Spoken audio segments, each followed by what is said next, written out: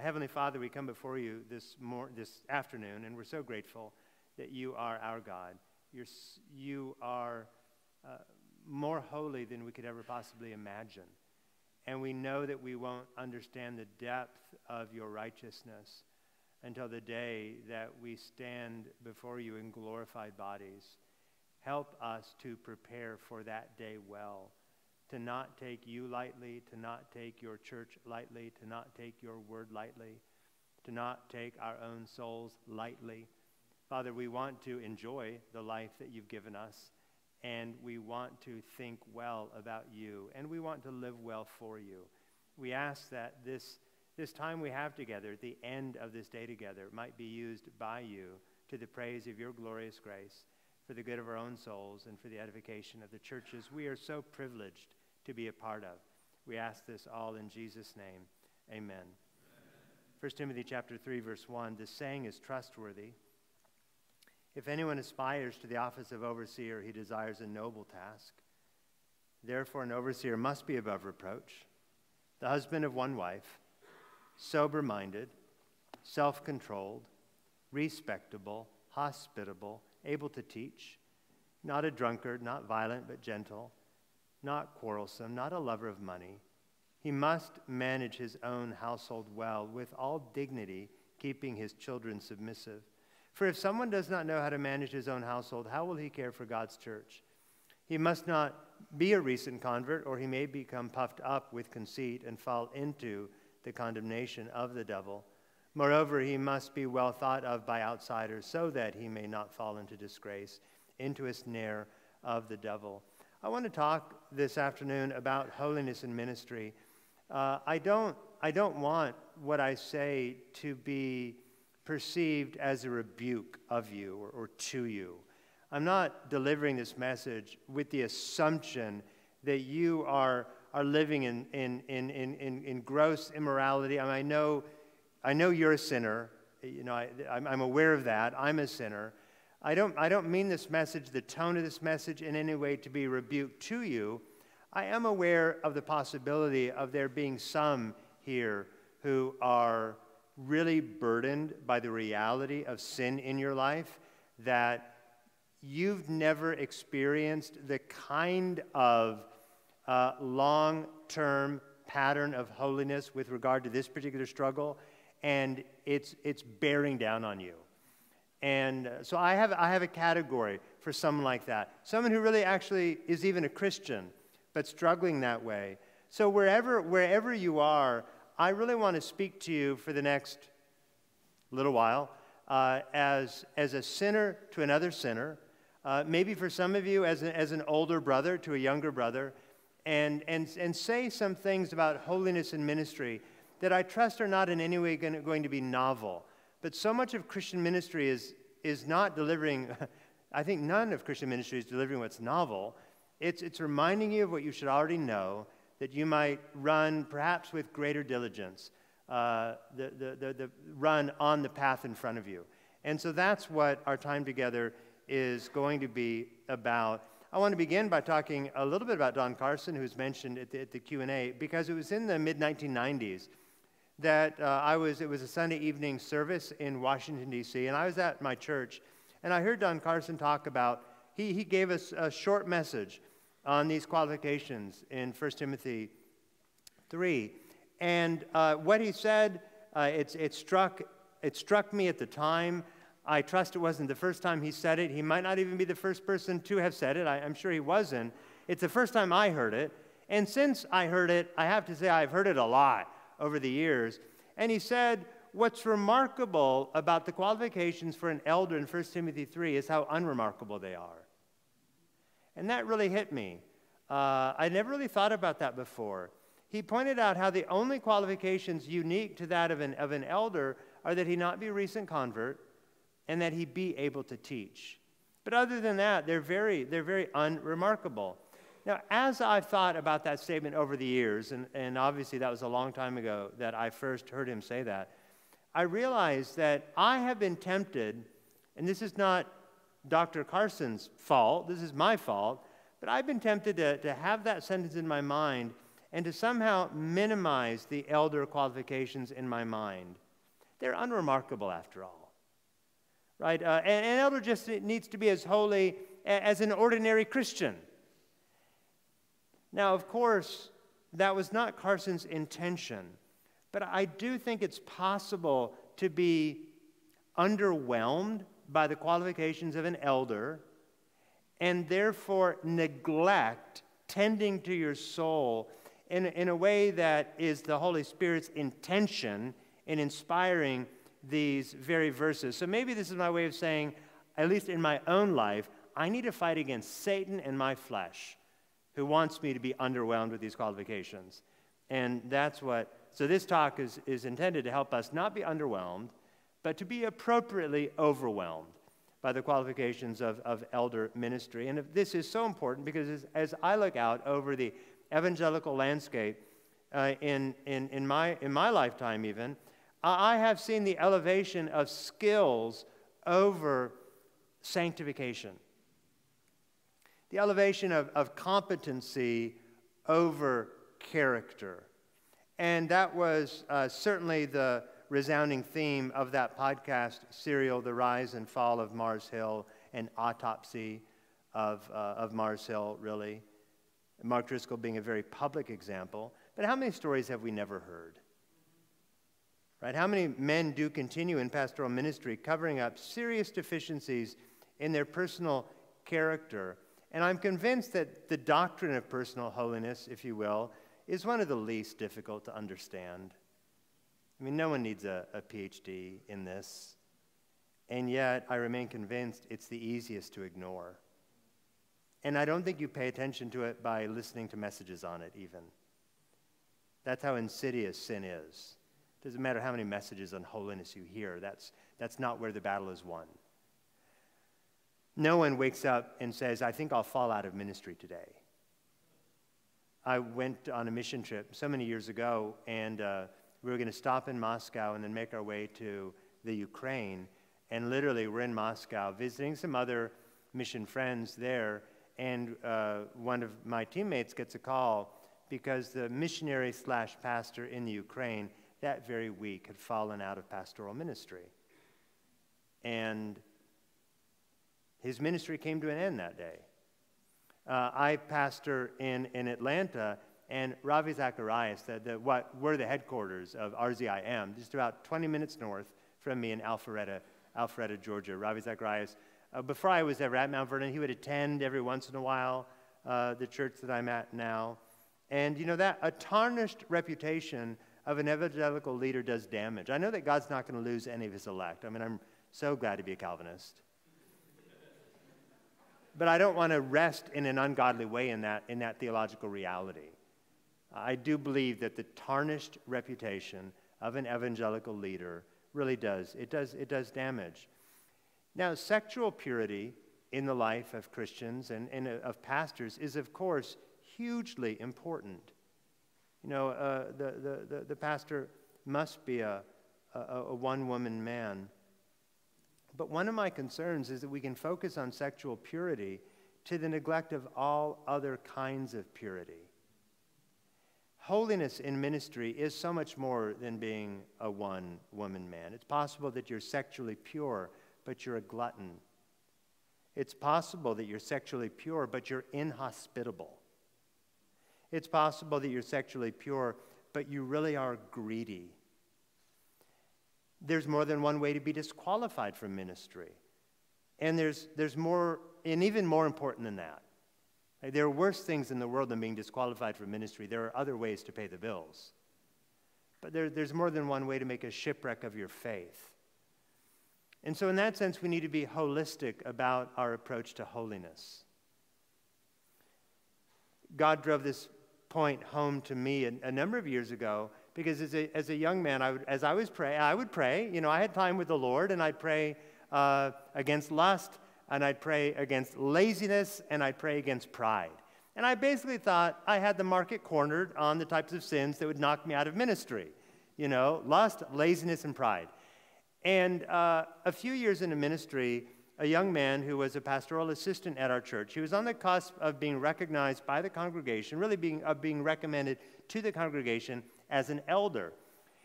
And he also was on staff, and he filled out a performance evaluation. In that performance evaluation, the question was asked by me of him, is there anything I need to know to better serve you as your supervisor? And in his answer, he said, I'm not sure that I can serve as an elder with you because I have found repeatedly that in personal conversation with you, you are harsh and intimidating.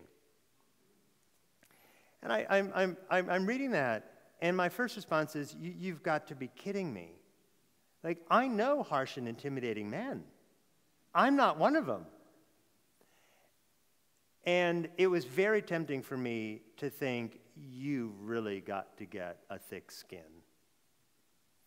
But by God's grace, I'm a Christian, and I knew him to be a Christian, younger than me, yes, but a Christian. And so I encouraged him to find a couple of other elders, just select. Maybe we had 10 elders at the time. I said, would you choose a couple of elders that you especially trust, and let's all get together, and in their presence, let them hear your concerns about me. And over the course of a few meetings, I better understood that I can be harsh. And the reason why I say that is because I had no idea. Literally, if you would say, go on a retreat and spend 48 hours, examining your heart, I guarantee I just would not have thought I was harsh. Because I wasn't really comparing myself to Jesus, and I hadn't read Gentle and Lowly.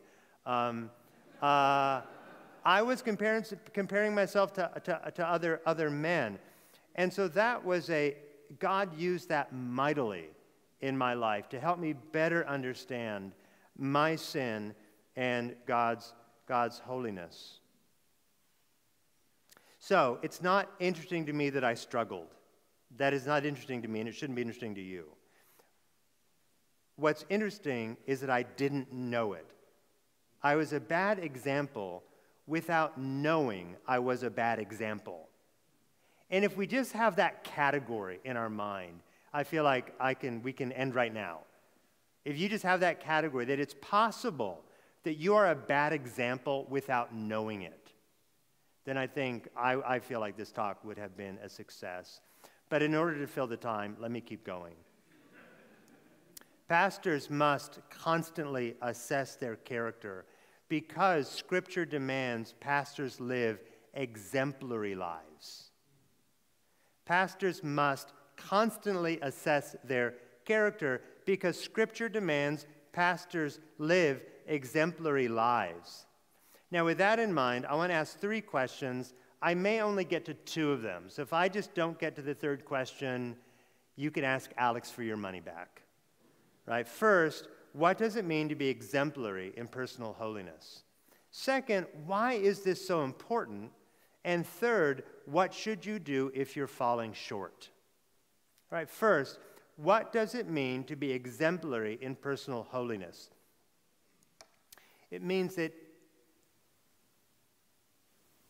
every aspect of your life is worthy of imitation. Look again at 1 Timothy 3, 1 through 7. This list of qualifications has been categorized in a number of ways. I think it's helpful to put them in 2 buckets. For my purposes, it's helpful to put them in 2 buckets. The first bucket is to say that a few of these qualifications are specific. They're specific. I think there's 7. An elder is to be the husband of one wife, a one-woman man. This is the qualification related specifically to sexual morality, to faithfulness. If married, he's devoted to his wife. If unmarried, he is saving himself for a woman should he one day be married. Sober-minded. That's specific. He's a serious man. Right? He knows how and when to put the joking aside to discuss matters of life and death. He's able to teach, verse 2 is specific. He must be able to rightly divide the word of truth, to explain the Bible accurately, to apply it wisely. He is not a drunkard. He's not a drunkard. That is quite specific. He's not a lover of money.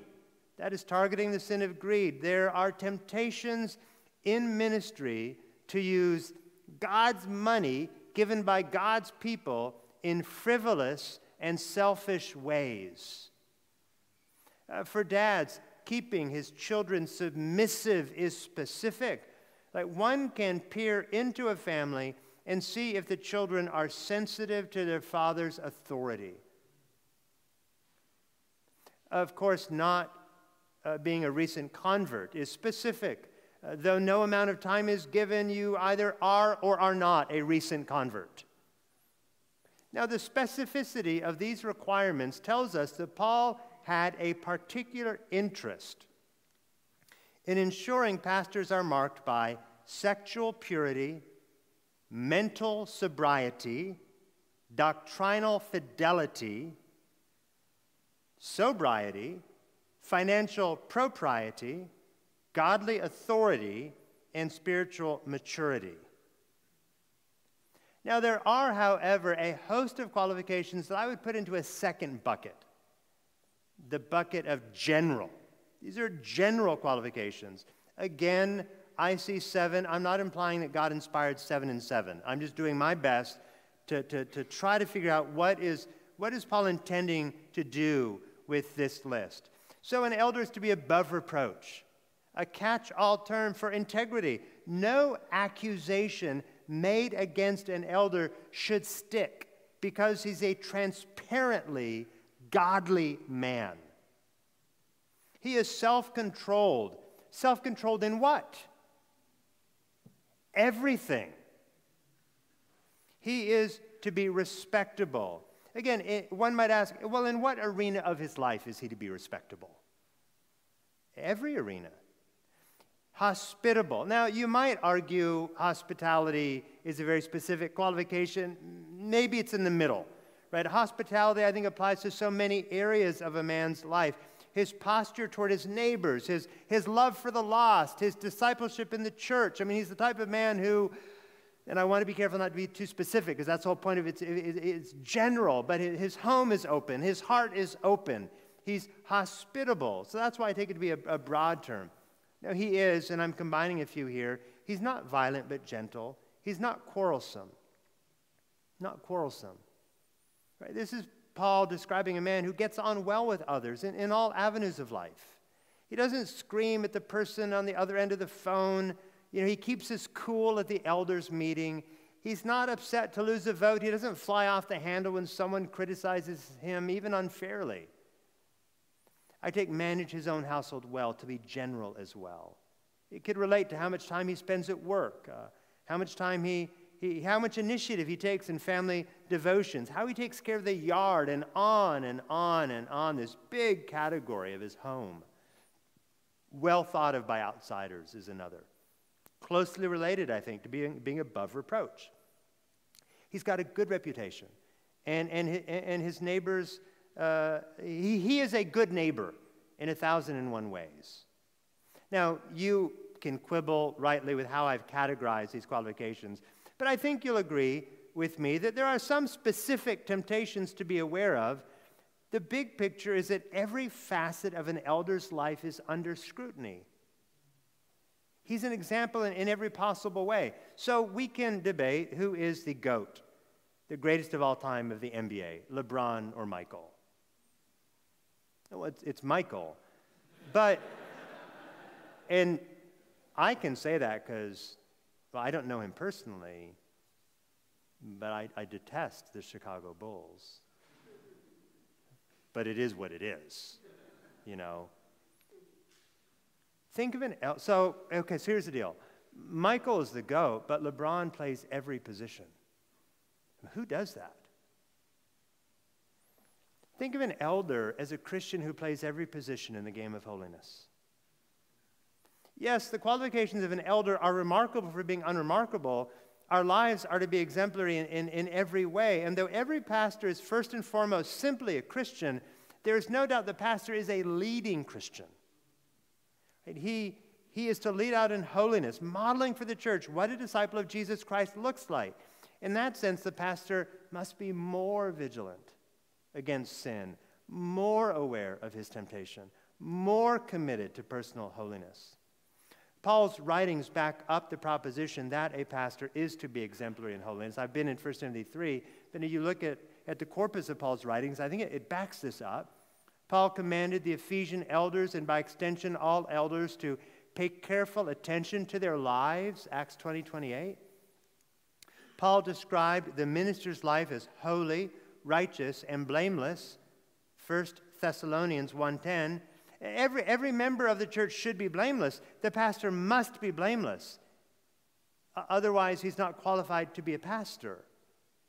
He urged Timothy to have a good conscience, 1 Timothy 1:5 and 19. He warned that young pastor against participating in the sins of others, 1 Timothy 5:22. Paul summed up his counsel by asserting the pastor is to flee sin and pursue righteousness. Pursue righteousness. It's a very general application. Pursue righteousness. Well, where? Everywhere. 1 Timothy 6:11. To be exemplary is to live a life that's a faithful pattern for how a Christian ought to behave. Christians can, but they don't, learn how to be holy simply by reading the Bible. They can, but they don't. They're to look at the example set by their pastors. I was so taken aback by that comment that a young person can know. What did you say? That you knew that you could go to Jesus because you could go to your pastor.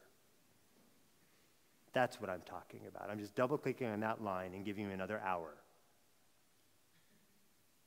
It's why Paul told the Corinthians, the Philippians, the Thessalonians to imitate him. It's why he told Timothy to set an example for the Ephesians in speech and conduct, in love, in faith, in purity. It's why he told Titus to be a model of good works. And going back to 1 Timothy 3, I think it's why Paul began with above reproach. The New Testament expectation is that the elders will be so well known for their holiness that it would be ridiculous to accept an allegation against them unless there are multiple accusers. 1 Timothy 4:12. So the pastor's life should be a faithful pattern for how a Christian ought to behave. Believers must be able to look at our lives and learn how to relate to members of the opposite sex. And since the office of pastors for men, relate to women. Handle their money. Use alcohol. Be a churchman. Work hard. Rest well. Evangelize. Disciple. And the list goes on and on. Now, the point is not that everyone should be like you. I mean, please spare us from that. I mean, I think I'm great, but man, Mount Vernon would be a mess if there were two of me.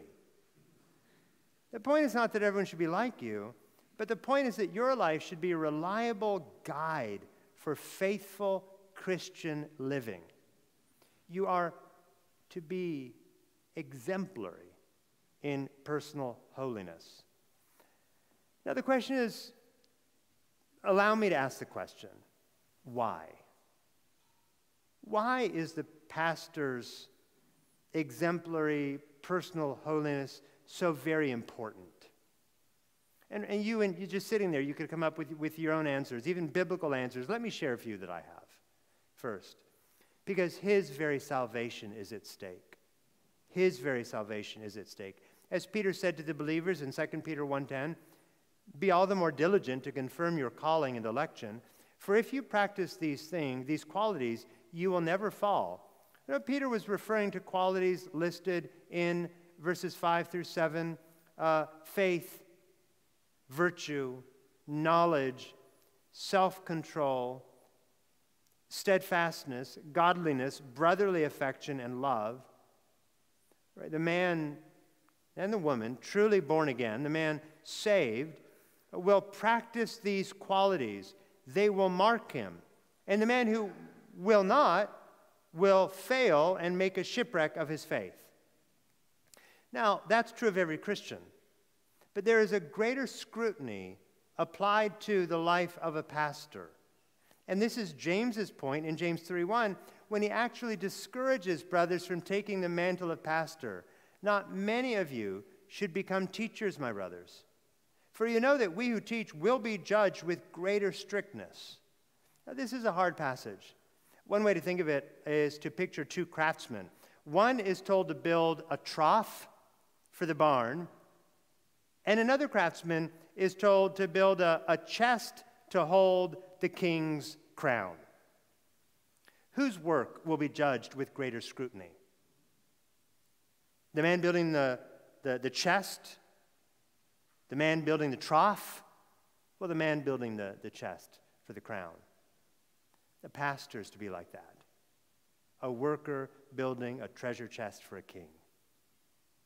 We're to be hard at work, building that which is most important to God, his church. And our tool is not a hammer, but the very word of God. And our medium is not wood, but the very souls of men. Not many of you should be teachers. James wants the Christian to be slow to take up the mantle of pastoral leadership. He's to count the cost, because his life will now be devoted to that which is most precious in God's eyes. And I am casting no aspersions at building technology companies, at building heating and air conditioning companies. I am so thankful for both. But I'm simply standing on the Bible and saying there is one family against whom the gates of hell will not prevail, and that's the church. And that's what the pastor's life is devoted to building. In a way that I'm not fully able to explain, God will judge the pastor with more scrutiny than he does any other professional on the face of the planet.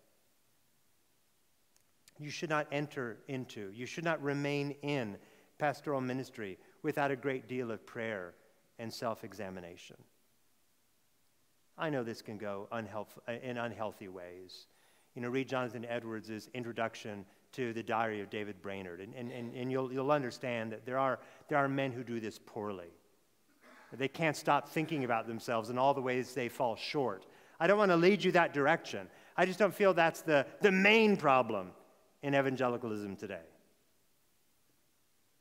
Constantly ask yourself if you're up to the task mentally, if you're up to the task emotionally, if you're up to the task spiritually, if you're up to the task morally. I take 1 Corinthians 3:11-15 as a parallel to James 3:1. Listen to what Paul wrote there. I believe that Paul is writing about those in pastoral ministry when he says, "For no one can lay a foundation other than that which is laid, which is Jesus Christ." Right, getting back to what Phil was teaching us this morning. Jesus is the foundation. He is the ministry.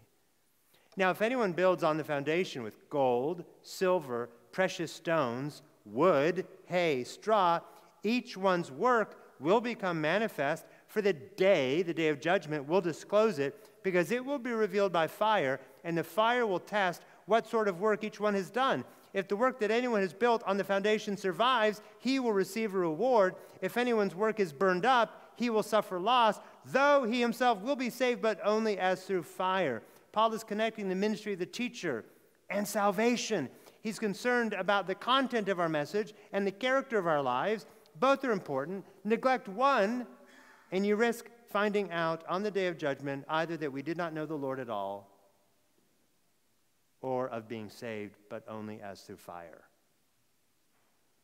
Pastor, are you a Christian? Can you pinpoint evidence in your life of the Spirit's work? Would people around you testify that grace and mercy pour forth from your life like fresh water pouring forth from a mountain spring? None of us is perfect. Can you underline that, or all caps? None of us is perfect. We all fall short. but we ought to attend to our own personal holiness for the sake of our salvation. Why is a pastor's example so important? Here's another reason. Because the salvation of others is at stake. 1 Timothy 4:16 should be etched on the wall of our hearts. Keep a close watch on yourself and on the teaching.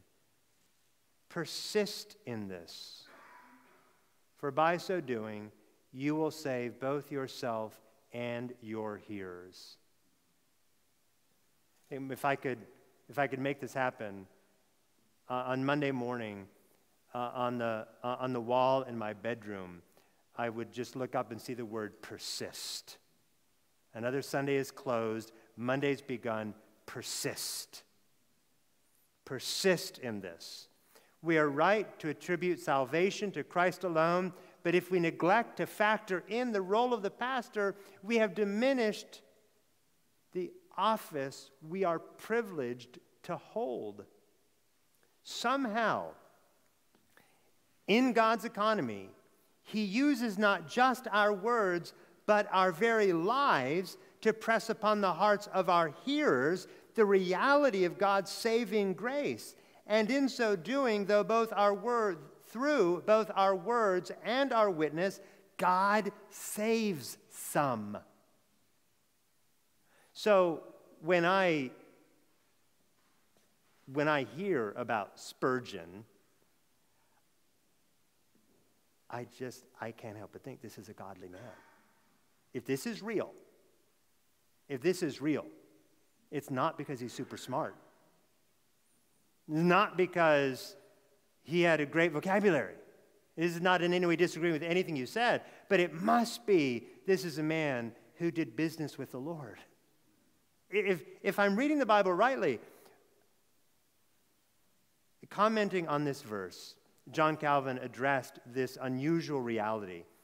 He said, a pastor will become even more zealous when he is told that both his salvation and that of the people who listen to him depend on his devotion to his office. This is John Calvin. God alone saves, and no part of his glory can be transferred to men.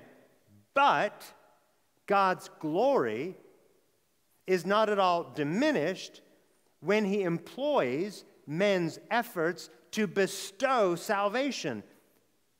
God alone is the author of salvation, but this does not exclude the ministry of men, for the well-being of the church depends on that ministry.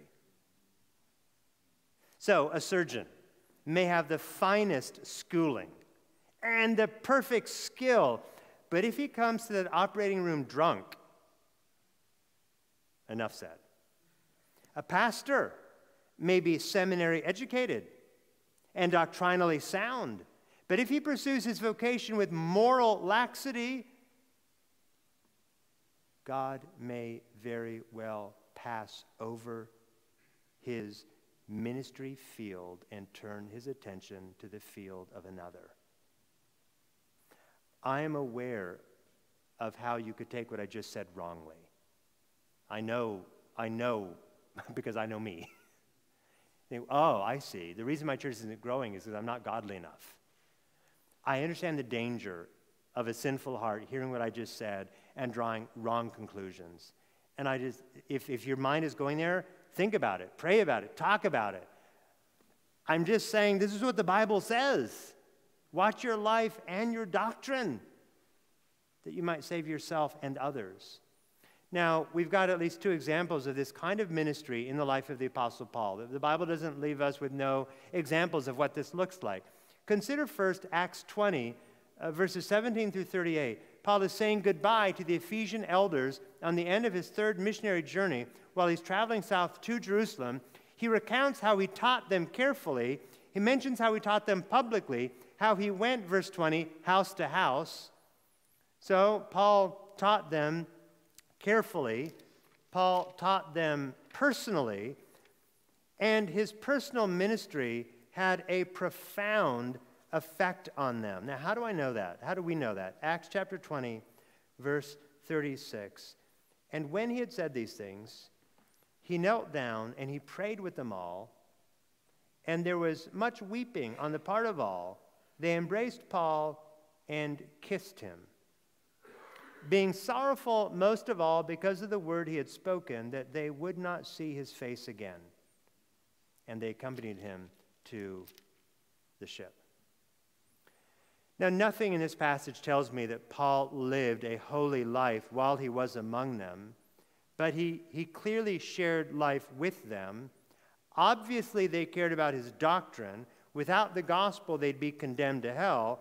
But my point is, Paul did more than share the gospel. He had a personal ministry among them. That brings me to another example. 1 Thessalonians chapter 2, verses 7 and 8. Speaking to this church, Paul says, "We were gentle among you, like a nursing mother taking care of her own children. So being affectionately desirous of you, we were ready to share not only the gospel, but also our own selves, because you had become very dear to us." Again, I'm wrestling here with Paul's words to Timothy about watching yourself and your teaching, that you might save yourself and your hearers. Somehow, in God's economy, he uses our words and our witness to save some. And so it should be no surprise that as we look at Paul's ministry, that he diligently shared not only the gospel, not only sound doctrine, but he affectionately shared his own life as well.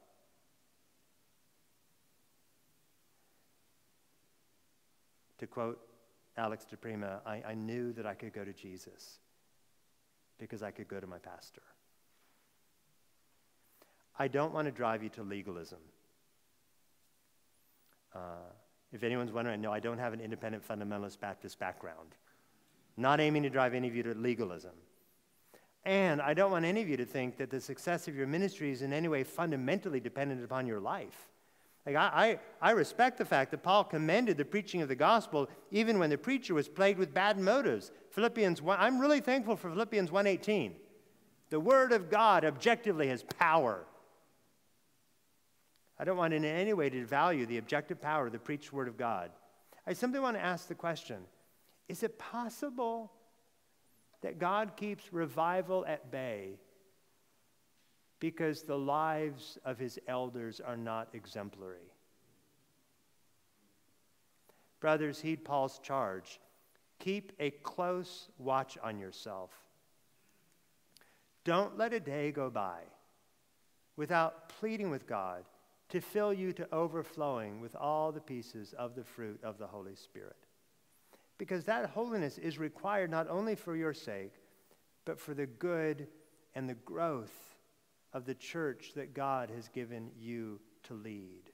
And if you're here this afternoon and you're not a pastor, maybe you're an aspiring pastor, I don't want anything I said to, well, I do want what I've said to discourage you from going into ministry, I guess. I mean, if you're taking it lightly, you know, if all you can think about when you think about being a pastor is being able to answer questions or being able to preach sermons or, you know, being able to draw a crowd, you're just thinking about it the wrong way. You've got to play every position. Lots of great preachers don't know the Lord. If you're here and you are like, maybe you're a deacon, you're a faithful servant, and you're at Feed My Sheep because, I don't know, you love your pastor, you love your church, you need to pray for your elders.